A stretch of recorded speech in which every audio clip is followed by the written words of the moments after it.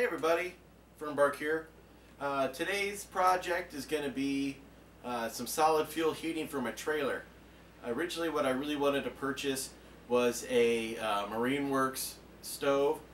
They make an awesome unit called the Little Cod. Unfortunately it sells for about $1,500 and it's a 6-month waiting period.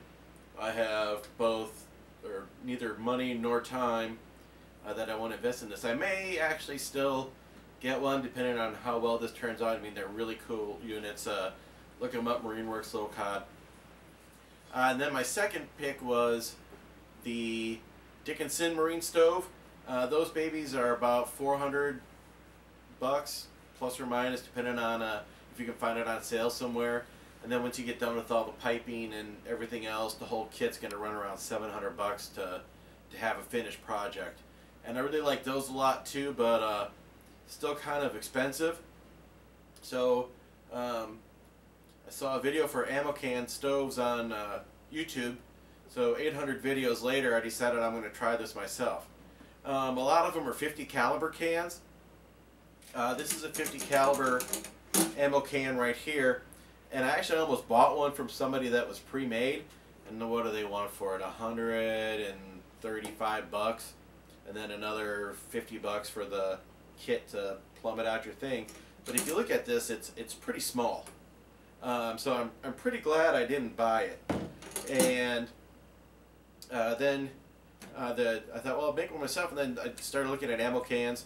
And this is a 50 caliber tall, which is basically the same footprint, just a little taller, which would be a better stove. And then, but then I saw these guys. I'm like, this is the deal right here. So this is a 20 millimeter ammo can, and it's nice and big. And I looked up the dimensions on this. It's 14 tall, and it's about 17.5 this way, and it's 7 inches across here. And dimensionally, it's about the same size as a Dickinson stove.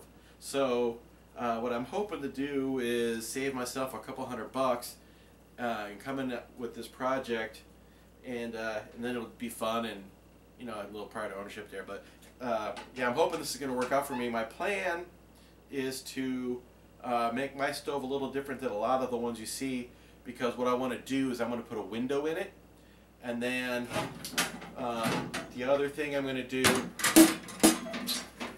is I'm going to create an air. I want to do air intake from outside of the trailer, so I won't be using the air, sucking cold air in from outside through gaps in my trailer, and then using that and then pumping that outside. What I want to do is have an independent line come into the can from outside the window, basically going through the same spot that the smokestack is going through, and then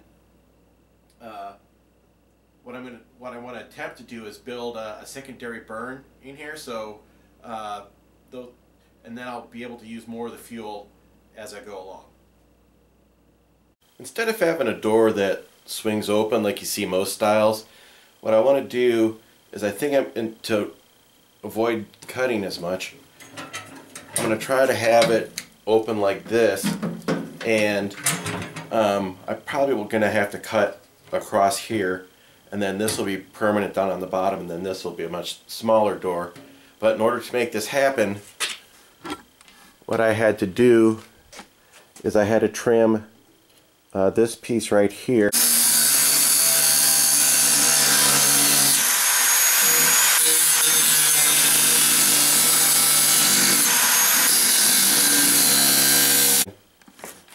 It used to be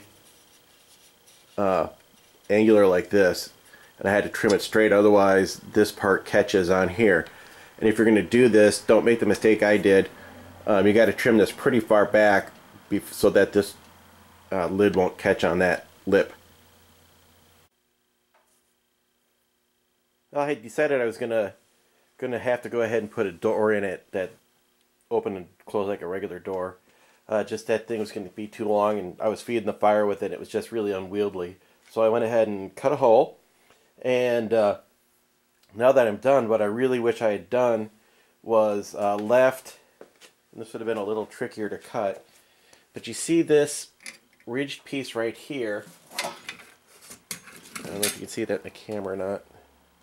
So anyhow, this is an open gap right here. And if I had thought of it earlier, I would have let these extend up a little bit. And I wish I had left that open, or I wish I had extended this tube right here so that it would, oh, that's sharp, come up a little bit, and then opened up the face, because what I'm going to end up doing is, this is neoceram. It's glass you find on the front of wood-burning stoves.